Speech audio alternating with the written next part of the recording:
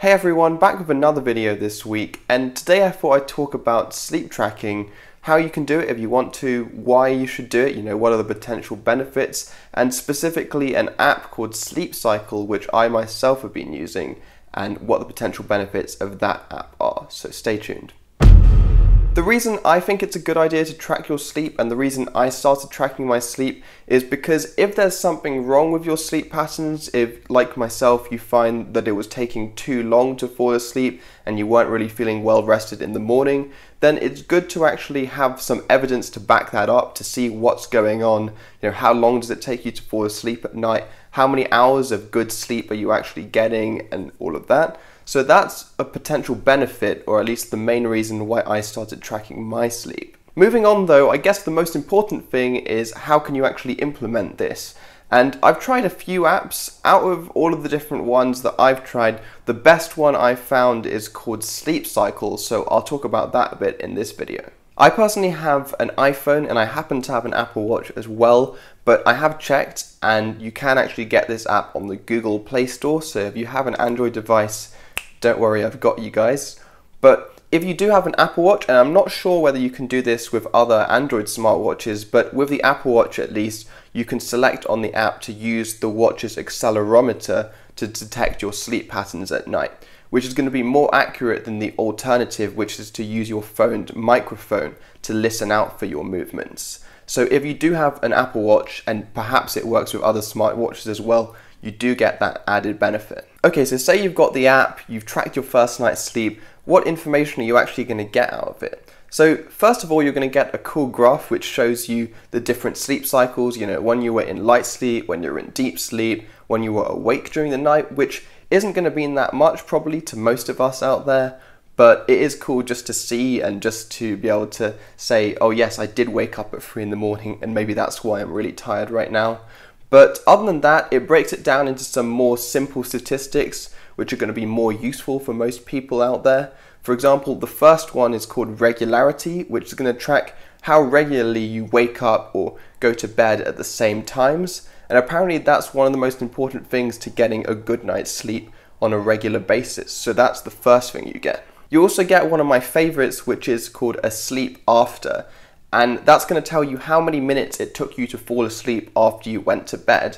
And for me, that was my main issue. It used to take me a really long time to fall asleep after I went to bed. But one thing to take note of is when you're lying in bed, like 5 minutes can feel like quite a long time. But in reality, when you look at the app and you see the asleep after is only like 20 minutes, when it felt like it took hours to go to bed, then it can be quite reassuring just to see it didn't actually take you that long to go to bed.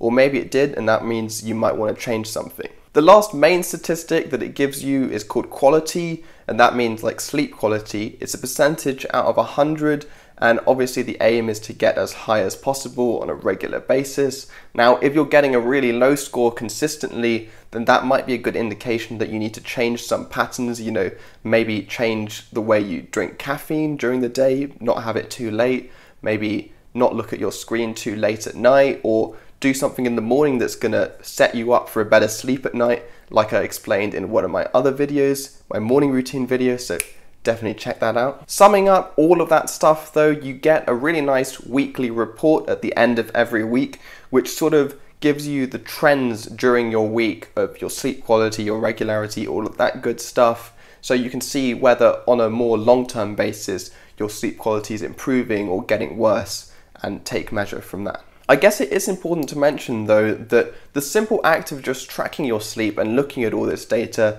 isn't going to make any difference to your actual sleep quality. What's going to make the difference is if you see that your sleep quality is not doing so well and try different things during the day to actually improve that, like not looking at your phone late at night, not having caffeine too late in the day, making sure that you see the sunlight for at least half an hour every morning after sunrise, like I mentioned in my morning routine video, and many other things like that. Maybe even listening to some sleep sounds like I'll talk about in just a second. If you have tried everything else, you've improved everything, your day is perfect, you couldn't possibly do anything else to have a better night's sleep or to fall asleep quicker at night, Another last resort that you can possibly try is called Sleep Sounds, and they have it on the same Sleep Cycles app, although you can get other apps for that as well.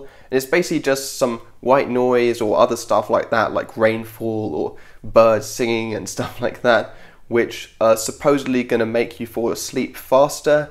I've personally tried these in the past and found that they didn't really work too well. The one that worked best for me was the rainforest, like rain sound, but still I don't really think it made much of a difference. But definitely try it out. It has worked for lots of other people, so it might work for you. There are a couple of extra cool features which you get on this app which I haven't really seen on many other apps out there. The first of which is smart alarms. Now what this will do is, say you set an alarm time of 7 AM, there'll be a window before that, normally about half an hour, so from 6:30 AM to 7 AM that you're okay to wake up in. And the app will find a period during that window that you're in light sleep or even already awake in, and sound the alarm during those parts of your sleep cycle rather than deep sleep. And what that supposedly does is it makes sure that you're not going to feel groggy or tired or whatever when you wake up, because you're already pretty much awake. Whether this actually works as well as they say, I have my doubts about, because I have tried it a few times, and to be honest, I felt quite tired when I woke up, as opposed to using my sunrise alarm clock, which I've discussed in another video, which I found works a lot better. But definitely try this out. It does work supposedly, and if you are waking up in light sleep or even during awake periods rather than deep sleep, it's probably going to be better for you, so it might be worth trying it out. The other cool feature which sounds particularly futuristic is smart home integration on the app. And what this will do is, in particular, it seems it works with HomeKit devices and Philips Hue devices, is that you'll be able to link your smart home devices with the app. And for example, when you're waking up, you could have the lights turn on in your room or the temperature in the room increase, and when you go to bed you could have the lights dim and turn off and the thermostat decrease the temperature in the room and other stuff like that, which seems really cool, really futuristic, and could really help you wake up in the morning or fall asleep at night as well, which I think is particularly interesting. Definitely let me know in the comments section below if you have tried this out already, or if you're going to try this out, because I'd be really interested to see whether it helps you fall asleep at night or helps you feel more alert in the morning with lights and thermostat control and all of that cool stuff. Well, those were my thoughts on sleep tracking and the Sleep Cycle app as well. It's definitely a good idea to track your sleep, especially if you feel like you're not getting good sleep quality, you're taking a long time to fall asleep at night, and you're tired when you wake up and during the day. It can be a good indication, or it can give you the data to see what's actually happening during the night and what's going wrong. It's not going to change anything though. The important part is to actually implement something to change or improve your sleep quality. So that might be doing something differently in the lead up to bedtime, doing something differently during the day, doing something differently in the morning even, you know, maybe changing when you drink caffeine, that sort of thing. So definitely you want to implement stuff to improve the sleep quality, not just look at the data, because that's not going to do anything. But that's it for this week. I hope you enjoyed the video. I'd be really interested to hear in the comment section below what sort of stuff you guys have tried to improve your sleep and how your sleep quality is as well if you started tracking it. Let me know in the comment section below. If you did like the video, then please leave a thumbs up. Helps with the algorithm, and if you want to see more content like this in the future, then smash that subscribe button and notification bell below.